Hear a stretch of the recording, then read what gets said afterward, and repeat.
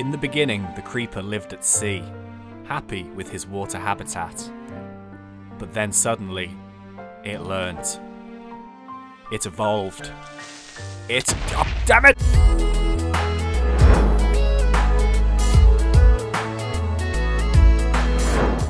What is going on, guys and girls? My name is James, or thanks to you, and welcome back today to another Minecraft mod spotlight. We are going to be checking out the Aqua Creeper. So yeah, this is only a very, very small mod. It adds just one little thing into the game, but it's quite a cool one because essentially it is this dude here, the Aqua Creeper. So when I first saw this, I thought, oh, it'd kind of be like an elemental style creepers thing where it would be a normal creeper and it would be kind of blue and it would do sort of, you know, water style things. But boy, was I wrong, because check this guy out.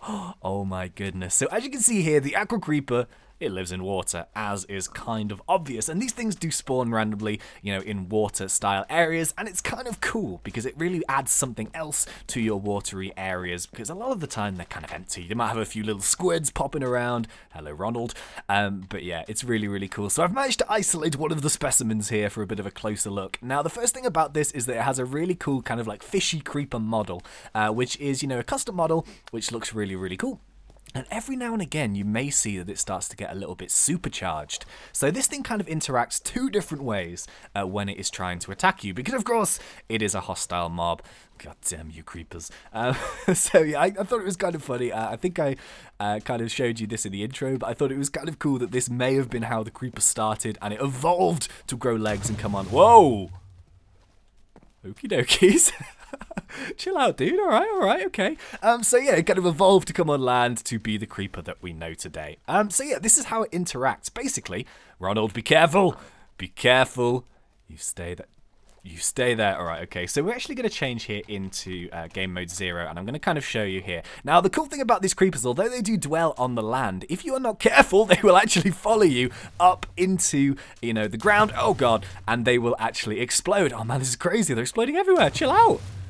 Oh my goodness, so you can see just before they start to explode there, they actually get supercharged, which is kind of pretty deadly. But yeah, they also do work in water. Now, the only problem is when you're actually in water. These do work when you're in boats as well. Dun, dun, dun, dun, dun. Oh god, hang on, one sec. Oh, no! I was trying to change it into daytime. So, yeah, as you can see there, they do actually attack you when you are in boats. So, come on, yes, there we go. Now, the weird thing is when they're actually in water, and this is, oh, God, no, no, go away, go, ah!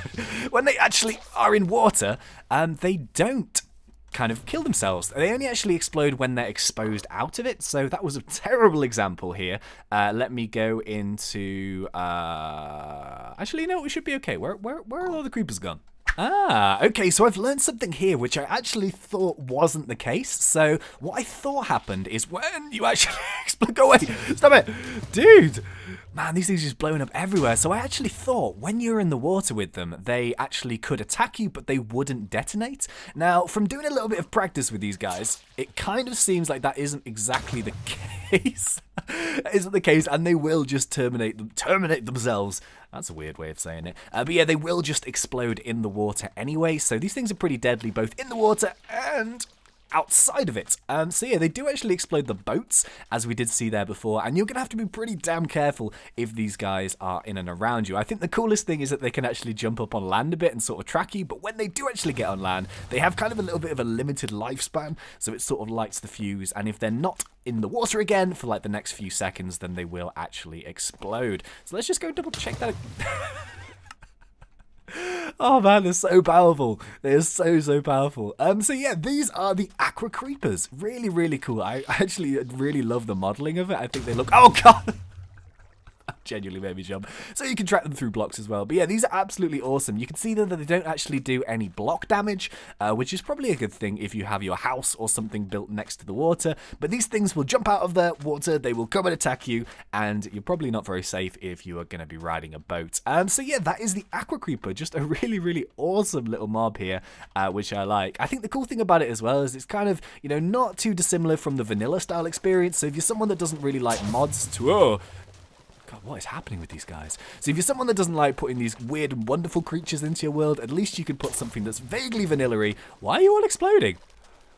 Man, these things are these things are volatile. But yeah, just really, really cool. So if you enjoyed this video, before you go, please remember to poke me in that like button. And if you're not yet subscribed, go for it, because we do Minecraft done fun. But until next time, thank you once again for watching. It's been such a pleasure. As always, thanks. See ya.